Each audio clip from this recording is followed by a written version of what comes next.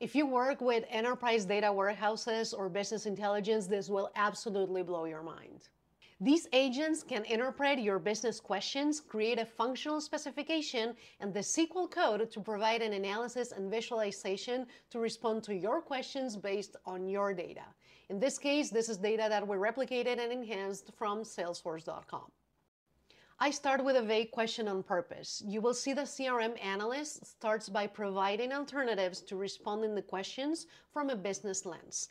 And these are based in the data it knows it has available. It gives us interpretations on what these customers are and why they should receive an incentive based on my question. So it comes up with the highest last spenders, most frequent and recent buyers with good value, or customers with high upside potential.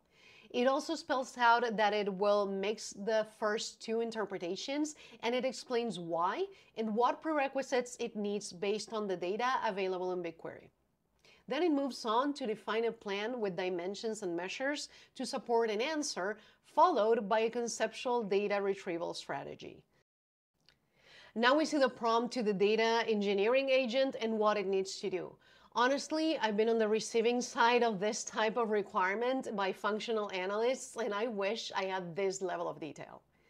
The data engineer crafts a SQL statement with the dimensions and measures required by the CRM analysts, and note how it respected the cardinality and some other business rules, like currency conversion, coming from metadata and prompting. I'm going to quickly take this code and execute it against my BigQuery datasets. This was replicated from a live Salesforce system using the data transfer service. And we also have some transformations and additions, including carefully curated metadata. As you can see, the SQL is legit and is solid. So let's go back to the agent.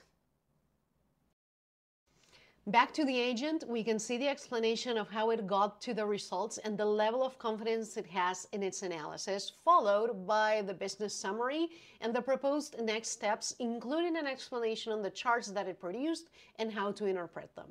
This is all real code based on real Salesforce schemata. So if you want to learn more about how to get your hands on one of these, let me know in the comments.